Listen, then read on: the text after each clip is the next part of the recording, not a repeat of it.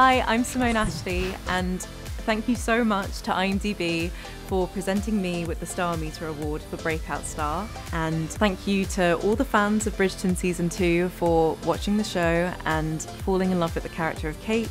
It was such a joy portraying that character, and I'm super excited to see where she goes in Season 3. And thank you to IMDb and IMDb Pro for creating such a wonderful platform where users can check out different TV shows and films and the makers behind them all. We shall all be perfectly happy. I've been inspired by so many different people. I always loved Quentin Tarantino's films growing up. Kill Bill was one of my favourites. I loved Uma Thurman in that movie. I love what Margot Robbie is up to in her career and everything she's doing with her production company. Zendaya, I've always been such a huge fan of all of her work and what she's up to. But yeah, many people who have influenced me and inspired me in my career so far. I believe I should rather enjoy this game.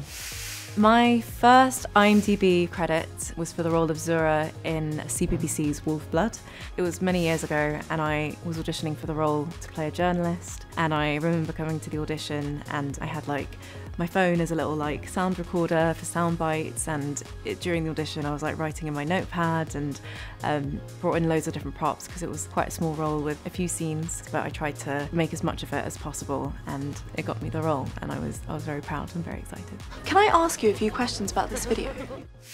Oh, here we go, enthrall me with your self-knowledge and awareness. It is because I've never met anyone like you. Well, I'm excited to see Kate become the Viscountess and the head of the household, and I think she has much to learn from Anthony, and they'll be two little partners doing it together. I'd love to see them have a baby. Yeah, to put it simply.